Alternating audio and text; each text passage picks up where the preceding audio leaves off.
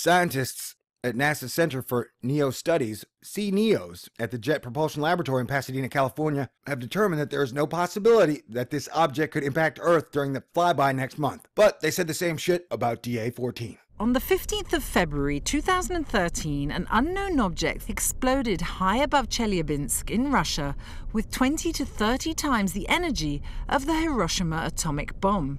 The resulting shockwave left 1,500 people injured and over 7,000 buildings damaged. There is no chance that the asteroid is going to smash into us. Whoa, see, who writes this dumb shit? Like, if it's passing .044 lunar distances away from Earth, or like 11,000 miles, there's a teeny tiny chance it might smash into us. I mean, they haven't even seen this thing in 3 years.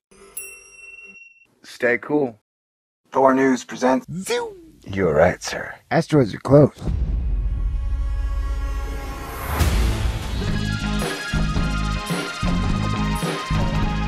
Science alert. It's the name of the website that's printed the article. Okay, everybody, here are the facts. This teeny tiny asteroid is going to pass at a possible 11,000 miles to Earth. NASA guarantees you that it's not going to hit, and there's nothing to see here, nothing to worry about. So, of course, I've got like a 10, 20, 15-minute video on this subject, because there's nothing to see here, nothing to talk about. That don't ever stop me. Asteroid TX68, where you do me and I owe you one, is estimated to be about 100 feet, or 30 meters in diameter. By comparison, the asteroid that broke up in the atmosphere over Chelyabinsk, Russia, 3 years ago was approximately 65 feet, or 20 meters wide. Remember, NASA didn't see that one either. If an asteroid the size of 2013 TX68 were to enter Earth's atmosphere, it would likely produce an airburst with about twice the energy of the Chelyabinsk event. And a lot of it has to do with the angle that it enters Earth's atmosphere. You know what I'm saying? The angle determines the amount of drag and resistance it will meet. So a 30-meter wide asteroid passing Earth on March 5th might come so close that it will be visible in our sky.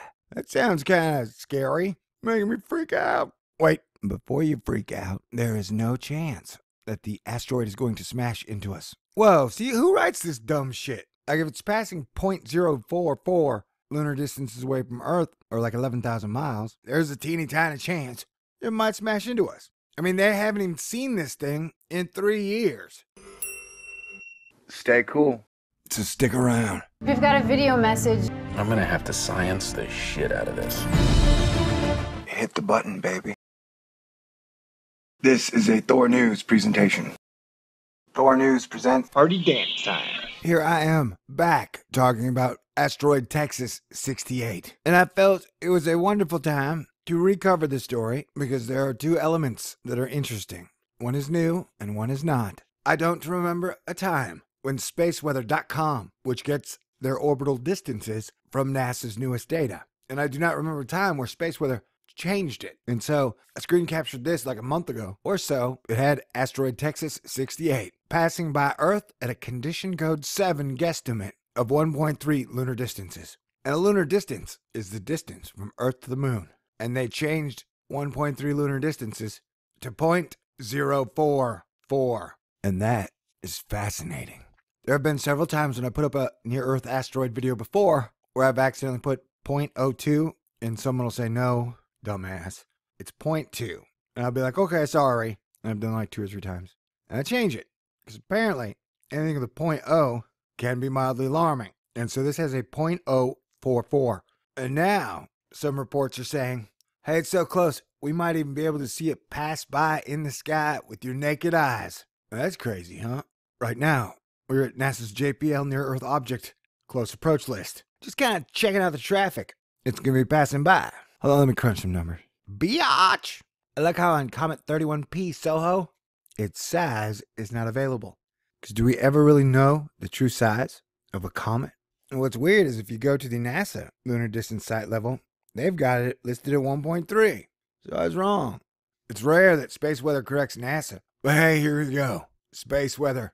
NASA has been corrected. That's hilarious.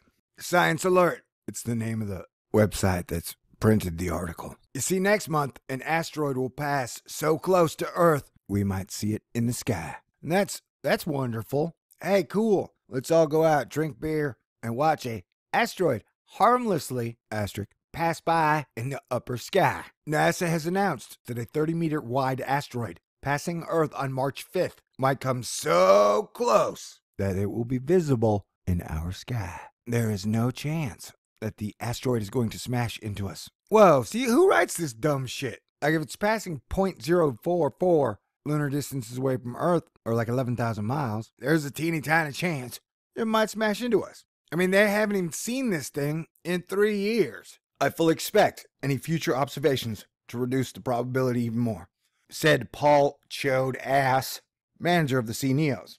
Right now, I mean, they haven't even seen this thing in 3 years. Yeah, that's right. They haven't found it in a while. Even NASA admits that. So how can they be so sure that no space rock ever bumped into that space rock? The space agency is still determining its exact trajectory. Did you even read what you wrote, man? Oh, Fiona, ma'am, if they are still determining its exact trajectory, then I would say chances are still up and open. But at the closest estimate, it'll be 18,000 kilometers or 11,000 miles away as it passes by us, which would make it easily viewable with the help of a telescope. And I'm sure some of you eagle-eyed people out there could see it with your naked eye. To put all this in perspective, that's roughly 1/20th the distance from Earth to the moon. Hey, did y'all know there's a Chinese rover on the moon? Sage tells me that all the time. Alternatively, the asteroid could travel further afield and pass us at a distance of around 9 million miles. That doesn't sound like they got that orbit nailed down, now does it? If you went to a lawyer and said, "Hello, I'd like you to represent me for this case. Can you give me a cost estimate on how much that would be?" And the lawyer said, "Well, yeah, I crunched some numbers and I can tell you the exact range. I can charge you anywhere between $11,000 or $9 million. You cool with that range, buddy?" And I'd be like, wow, that's a pretty wide estimate. I guess you're not an expert at estimating how much it'll cost, because that is a giant gap in maybes. It's like 8.9 million maybes, man. So, oh, hey, we got an explanation. The reason for the big difference in these two estimates is that NASA only discovered the asteroid 3 years ago. What? Let me read that again, because that sounded really dumb. The reason for the big difference in these two estimates is that NASA only discovered this asteroid 3 years ago. And we haven't had much time to observe it just yet. Is this your first story on asteroids, ma'am? I mean, I'm like the leader and founder of Asteroid Fight Club. And to say that NASA doesn't have a grip on things because they've only had 3 years to study it, I can't tell if that's a passive-aggressive slap across the face of NASA, or you're saying that they're really not that good at stuff, so it takes them a long time to do it. That seems weird, because usually when NASA's like, yeah, we need to look at it 4 times, and we've got its orbit locked down to condition code 0. We've got its orbit locked down to condition code 0, because we are asteroid pros. No? Okay. When it was first spotted, it was approaching Earth on the night side of the planet. Oh. But after 3 days of tracking, the asteroid moved into the daytime sky, so it could no longer be monitored?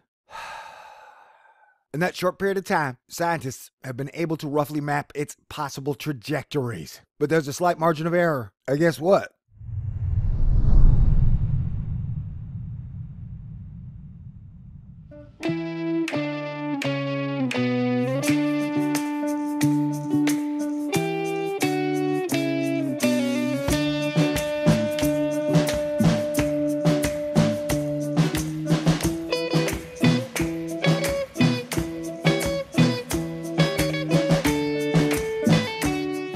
Light cannot escape from black holes. There's water on Mars. Light can escape from black holes, and there's still water on Mars. Hey, believe this. Boom, Big Bang, dark matter, ding dongs. The moon's too expensive.